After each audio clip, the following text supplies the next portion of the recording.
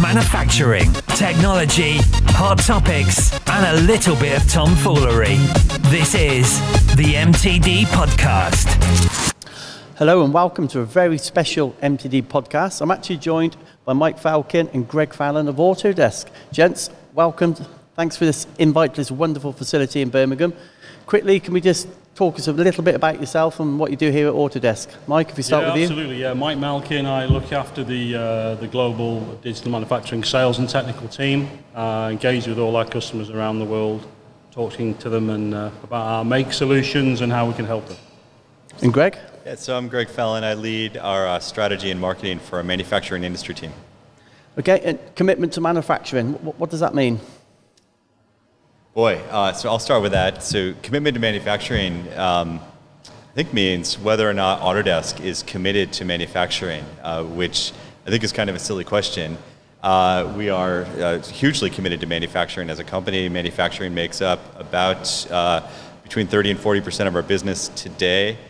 Is dealing with global manufacturers. We're really excited about some of the things that we're doing right now, getting into advanced manufacturing and some of the things we're doing to try to reimagine how manufacturers adapt to new trends that are appearing with regards to new means of production and automation.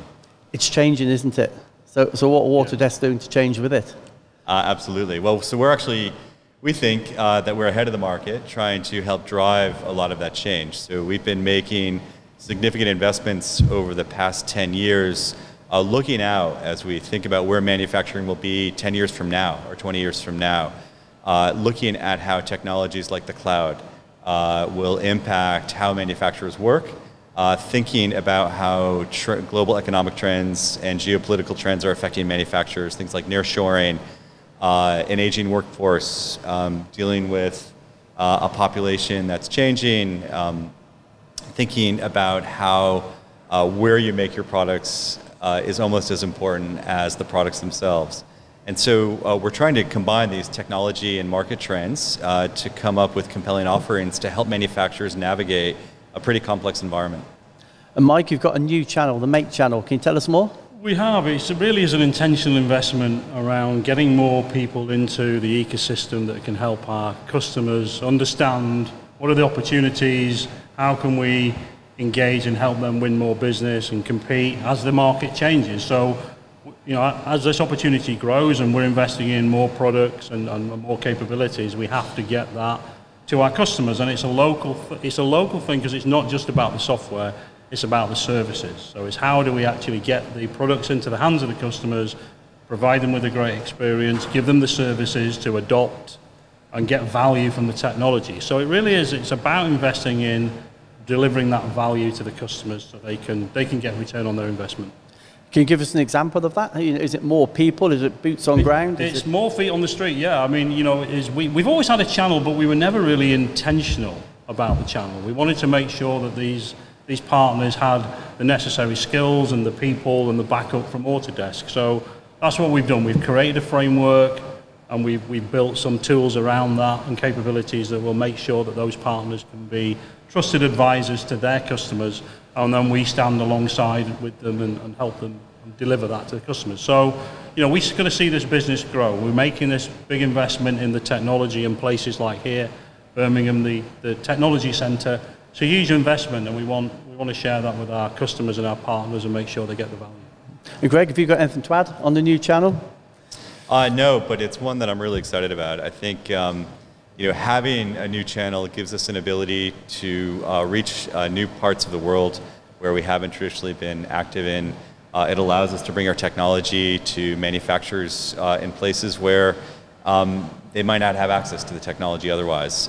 The other thing I get excited about is the ability to provide value-added services beyond the software to our customers. I think while we've been, very good at providing those services, I think providing a set of channel partners who can extend the number and type of services is very important to our customers. And that's across the globe, yeah? It is, yeah. I mean, we were very much indirect in sort of APAC, but we were more of a direct business in EMEA and America. So really, that's the area that we're adding more partners. We've added 40 partners to that ecosystem, which adds about 150 people additional people across the globe who are focused on this technology. So, yeah, I mean, we're starting. So it will continue to grow, and we will continue to see those partners grow. And even though the partners, not representatives of Autodesk, fully trained, you know, the coal face, able to give advice, training? Well, you know, again, this is a very specialist business. You've got to know what you're talking about to be successful, you know. So this is really, we're keeping the bar high. We're looking for invested partners who take the right people in, who can go and understand the industry and the customers. And yeah, so yeah, we're making sure that we have invested companies and we can help them be successful as a channel partner, and they can make their customers successful. But they've got to have the domain experience around solving the customer problems and delivering the services to do that. Sure. And Fusion 360, understand that there's a big announcement this week. Can we have a sneak peek ahead of AU? Are we allowed? Well, so I think by the time this podcast hits the street, we'll be out there. So tomorrow, actually Wednesday, at Autodesk University, we'll be talking about new advanced manufacturing capabilities that will be available in Fusion in the coming months, with the ability of Fusion customers to access what we're calling extensions, which gives customers the ability to choose when and where they adopt these technologies. So it's in a completely new business model. It's what we'd call a consumption business model, where users can pretty much pay as they go, choose what they want to have, and then deploy it within their companies. So we're starting off by offering additive and some advanced subtractive capabilities within Fusion. That's a great idea. So it's almost like a servitization model where you pay as you go, essentially. Mm-hmm. Yeah, pretty much, and it gives a lower cost of entry to some of these high-end capabilities, and yeah, so we think that's going to serve more customers and make this technology available to more customers around the world. Yeah, it's a great idea, and that takes me on to the subscription model. You know, you're the innovators of that model, certainly in manufacturing environment. How do you feel that's gone? So I think it's gone really well. It's gone really well, you know, certainly for us as a company and for the majority of our customers. You know, I think there's it's a change for the industry. It's a big change to some customers who are used to buying their software. And there is an adoption curve for customers to change the way that they're thinking, but we've seen overwhelming evidence that once customers move to the subscription model, they by and large are extremely happy. It gives them a lot more flexibility as their businesses or as their businesses grow. They can dial up or dial down the capabilities at will. And that is happening, yes? People are going from the maintenance model over to subscription? Yeah, absolutely. I mean, people are doing it in other aspects of their lives as well. So, you know, some people it's a culture shock. In some areas it's going faster than others, but in general, customers understand the value. It's a lower cost to entry. They get more value from it, and, you know, and yeah, we started slightly later with the manufacturing products than some of the rest of Autodesk, but we're well above our targets for getting customers onto this model. Good. We all do it, don't we, at home? You know, you probably drive a car, you possibly don't own, you know, Sky, Netflix, Amazon, all the others. It's all subscription based. It's the way the whole world's going. Exactly. You know, I watch TV at home. I've got Netflix, I've got Sky. I don't choose to watch any of them. My wife does, unfortunately. But you know, if I needed to buy all those films, for instance, it you know, costs thousands, wouldn't it? And in this model, manufacturing, we are late as manufacturers and engineers. We can be late to technology, but I think it's a no-brainer. There's a friend of MTD, Shropshire Precision. He always said he wouldn't go across to the subscription model. You know what's coming next. He always said, no, I bought that. I've got my maintenance. I'm happy. But now he's a very happy subscriber. So, yeah. I mean, it's up to us to articulate the value and keep delivering value to those customers, because once they're in a subscription model, they have the choice if they're going to stick around. So we have to make sure that we're delivering that value to them, so they continue to want to subscribe. Exactly. Arguably, the client, the end user's got the leverage, haven't they? Yes. If they're not happy, they go elsewhere. Yeah. Exactly right. Yeah, I know the subscription model changes the relationship with our customers, and I think it takes a while for our customers to realize that we're putting them in charge, and it's forcing us as a company, we're electing to take this on and be completely devoted and committed to our customers. So for those who haven't done it, why should they? Well, again, if their businesses are changing and they need to be, it offers them an agile framework in order to look at how their businesses are changing, how they can compete, what technologies do they need to get access to, and that will change a long time. So the subscription model allows them to do that. And so if you're looking to innovate, this is a great platform to do it. If you want to get into additive and subtractive and generative and simulation, you can do that much more quickly and easily through a subscription model than buying capital chunks of software up front. Much more easy. Yeah, to me, as I say, you wouldn't need to convince me if I was buying CAM or CAD or some sort of manufacturing software. But what I like about Autodesk, we're here at Birmingham, but I know the site is replicated around the globe, but you can prove out customer parts, no doubt you do your training here, it's all here, isn't it? Yeah, this is a great facility. We get, every time I come here, I only live about an hour away on the train. Every time I come here, there's lots of customers here, seeing this for the first time, realizing how serious Autodesk are about manufacturing, and it's a game changer. And just as impressive as the facility and all the machines is all the people that are here. There's some smart people here who know a lot about manufacturing, so that's great to rub shoulders with our customers. Yeah, exactly that. Like you say, you learn every time you come here. I certainly do. I've been a manufacturer all my life, and every time you come here, there's something new. There's a new component you haven't seen before, a new process you've never seen before. But huge investment. Can we expect any more from Autodesk? Not just here in Birmingham, but maybe around the globe. So we have 2 other technology centers. We have one in San Francisco and one in Boston. We continue to expand these centers. You'll see expansion into new manufacturing techniques and methods as they come up. I don't know that we have any plans to increase the number of centers, but with the centers we have, we want to be best in class. These give us unique insight into what our customers do on a day-to-day basis, and it helps us try to stay ahead of the trends that are happening in the marketplace. So guys, recently PowerMill 2020 has been released. Sorry to put you on the spot, but we do hear lots of things about Autodesk. Are you still investing in your products? Yeah, absolutely. Developing them? Absolutely, and we hear the same thing. And I think our competition would love for that to be true, but unfortunately it isn't. And PowerMill 2020 is a primary example. We spent the last couple of years developing things that make the product quicker. Everybody wants the speed to be up. That's important. The speed of the tool paths is really important. So there's a lot of effort, there's a lot of development gone into that product. It's the fastest release of PowerMill we've ever had. And that's because we have a huge development team working on that, working on all our products. So our development investment's gone up.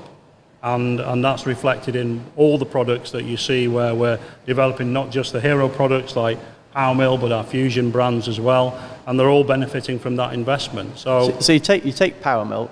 Have you lost any developers on that program? No. All those developers are now part of a huge team. So we continue to invest, and that continues to grow. And it's the best release of PowerMill we've ever had.